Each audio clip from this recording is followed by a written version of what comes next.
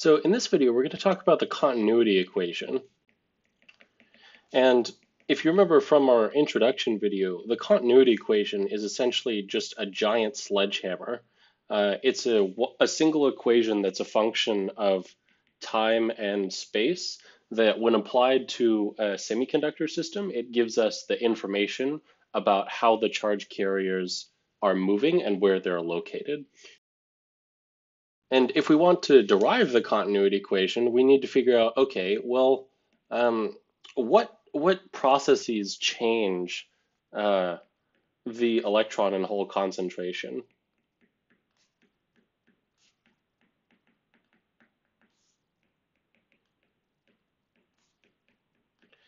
And we know that, well, there's a couple. You can have a current within the semiconductor, and so that obviously changes the position of charge carriers. And we know that we've got drift current, which is just due to slow kind of moving in response to an electric field, and diffusion, which is exactly like it sounds, the diffusion of charge carriers. And then we've got recombination and generation.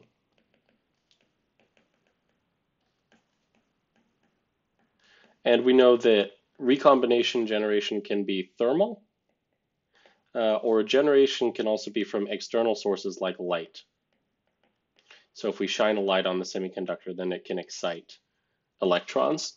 So these are the two processes we're going to be using to derive the continuity equation.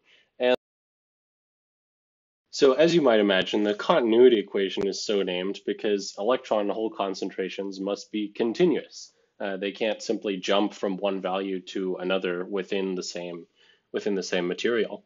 So let's say we've got this piece of semiconductor here.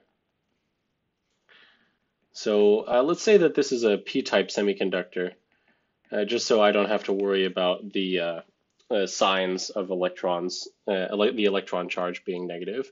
And let's just say it's a cylinder for now. It doesn't have to be a cylinder, but that just will make our lives a little easier, and it's easy to visualize. Let's say we're interested in the number of holes within a certain slice of this semiconductor.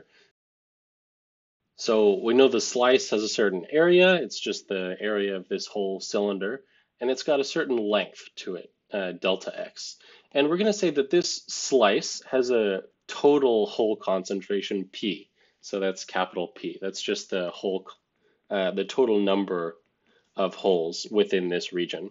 And I find it easier to work with the total number of holes rather than the concentration.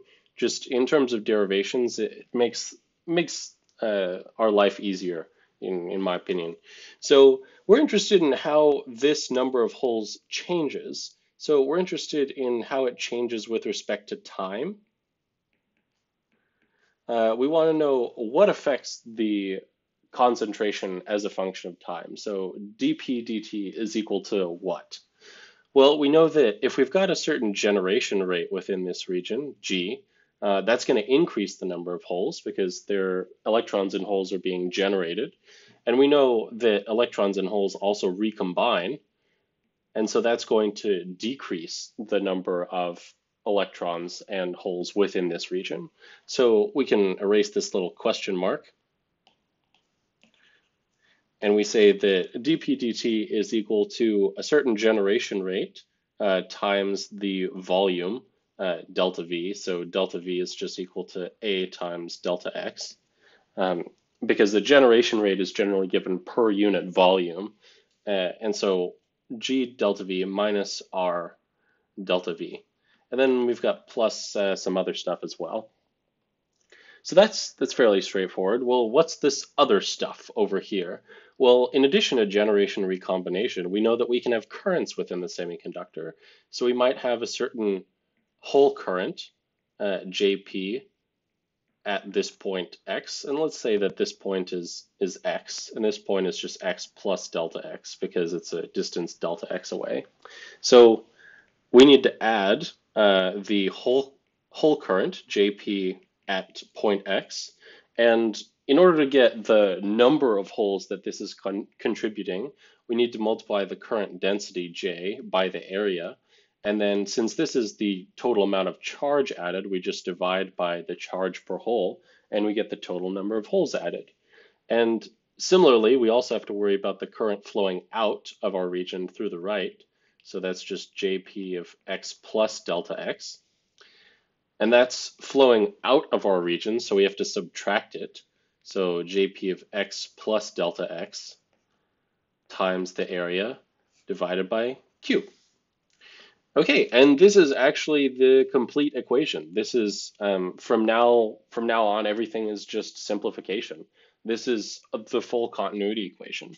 So we want to put it in a nicer form, a form that's easier for us to understand and easier to do math on. So we don't want these deltas sitting around here because, well, we want to be independent of the region that we're operating on.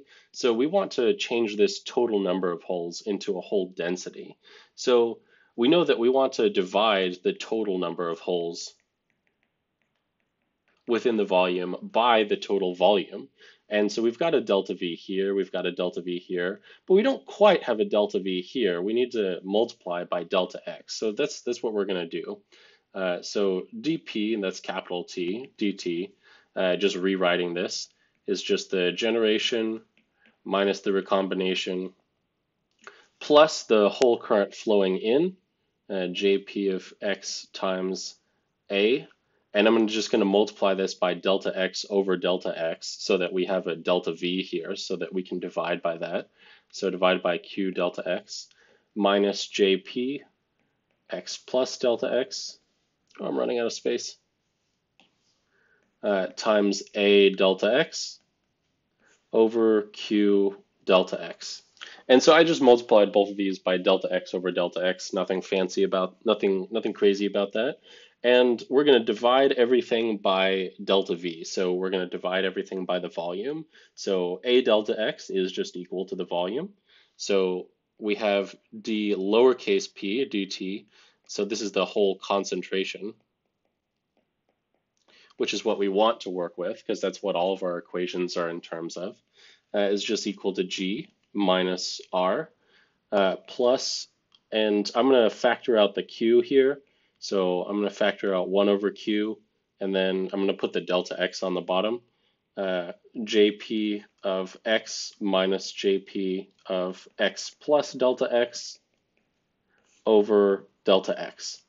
And so notice that what we have here is nothing but the definition of the derivative. If we take delta x approaches 0, then we get exactly the equation for the derivative of the whole current. So we're going to do that. Let's just take the limit as delta x approaches 0. And we will get dp dt is equal to G minus R.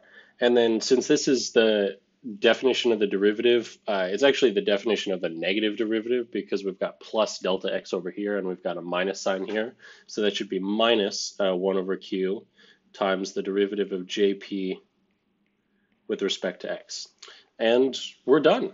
This is the continuity equation. Now, it's not quite in a usable form just yet, and that's what I'm going to go over in the next video. But conceptually, this is the complete continuity equation. We've got all of the sources of the terms that can change our carrier concentration accounted for. We've got generation, we've got recombination, and we've got both kinds of current.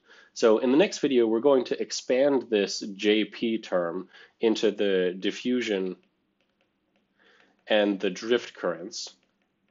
And we're going to expand this G minus R term, and we're going to put everything in terms of delta P instead of just P. So P is the total hole concentration, and delta P is the change from equilibrium.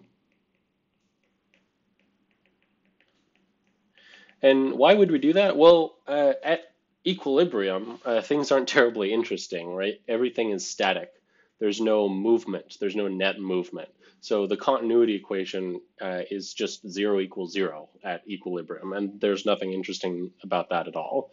Additionally, changing everything in terms of delta P will allow us to make certain simplifications. So when delta P, for example, is much less than the equilibrium hole concentration, and when delta P is much greater than the equilibrium hole concentration, this equation will reduce to something that is often solvable when it wouldn't otherwise be. So thanks for watching this video, and I will see you in the next one.